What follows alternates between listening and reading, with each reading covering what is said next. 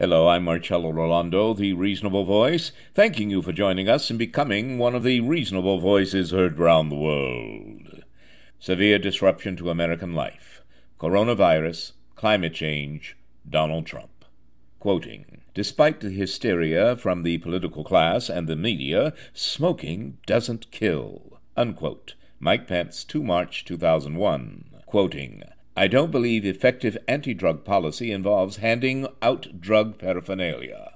Unquote. Mike Pence, 27 March 2015. Speaking of providing a proven effective program in the war on HIV/AIDS. The political dishonesty and religious hypocrisy of Mike Pence reflects his boss's lack of ethics, not only profaning good Samaritan Christian tenets like love thy neighbor as thyself, but denying what Americans learned in the 1980s from conservative evangelical Christian U.S. Surgeon General C. Everett Koop regarding smoking and HIV. However, there's no time for liars and hypocrites, nor panic and the pursuit of obvious villains. For unlike coronavirus, the disruption of America as an exceptional land of the free and home of the brave started decades before James Comey, Facebook, Russian hackers, compromised voting machines, and misinformed American voters elected Trump Pence. This is the time that tries the souls even of the soulless. This is a time to actually be courageous, not settling for the drool of braggadocious bullies, boasting of false success, failures in judgment, and slander more true of he who slings trade wars of outrageous fortune than those who are tweet targets, like a media that may have finally recaptured enough of its lost journalistic breadcrumbs to retrace Murrell's path of honorable, just the facts, Fourth Estate, discipline, and scholarship. It is not a time to put our faith in a stock market that reflects our disunion, deceit, and denial, but rather it is for us to drive the market of humanity, where faith, hope, and love are served and shared more freely than truth.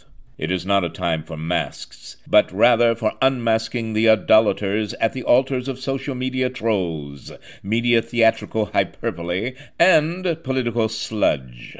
It's time to rise above thinking it manly to beat and cheat on wives, oppress voters of color, and sexually harass daughters and mothers. It's time to celebrate innovation, whatever gender identification, electoral preference, sexual persuasion, or party affiliation, and not time for inciting instability with irrational new hoax fabrications. Best we try to relive our collective patriotism during President Kennedy's Cuban Missile Crisis response, resuscitate the amiable person-to-person courage that filled the streets of New York City and parking lot of Washington's Pentagon on 9/11, and resurrect the United We Stand response to trusted medical professionals, scientific facts, and a government of, by, and for the people, not only leading us out of the great 2007-2008 recession, but having the foresight to instill institutional preparedness and an organizational structure that largely spared Americans the Ebola virus. Time we shake off the dust of irregular government practices, MIA agency leadership substituted with acting stand-ins with little expertise for their appointed positions. Stressed out nationally and anxious individually from corporatism's dispensing opiate addiction, government dehumanizing immigration policies, and degrading political rallies of hate, encouraging the downgrading of America from respected governances and civilized world organizations.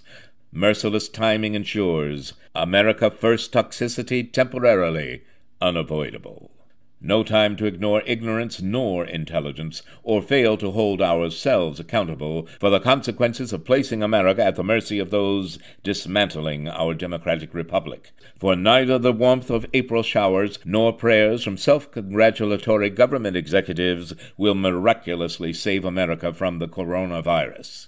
While in the midst of collective potential calamity, it is understandably difficult to see beyond our own individual needs, like the New Hampshire voter who assured MSNBC that having a job and making money is what it's all about, is missing our big-picture reality. Maybe time has passed by our new world, for there's nothing new about denying climate change, or lying to pollsters, or thinking the tree of knowledge of good and evil, scientific discovery, and human kindness are somehow mutually exclusive.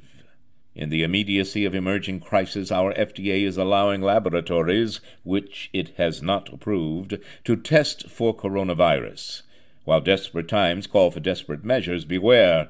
Allow not desperate presidential face-saving to replace end-of-war declarations with domestic martial law edicts. Time we recognize presidential purging to make room for yes-men for what it is, constructing an elite personal government more loyal to his whims than our Constitution. Doesn't such commander-in-chief action risk castrating his legal alliances to congressional confirmations and rule of law also invite divided loyalties from our uniformed protection, both military and civilian? Listen, timely attacks on Fort Sumner weren't inciting moment for civil war. Disavowing the dignity of fellow human beings was. What if defending each other from coronavirus is do-over opportunity to never again say, it's not fair? Maybe it's time to consider Trump's response to coronavirus our rehearsal for climate change, meant to measure the mettle of our character and human decency. Thank you, and join us. Become one of the reasonable voices heard round the world.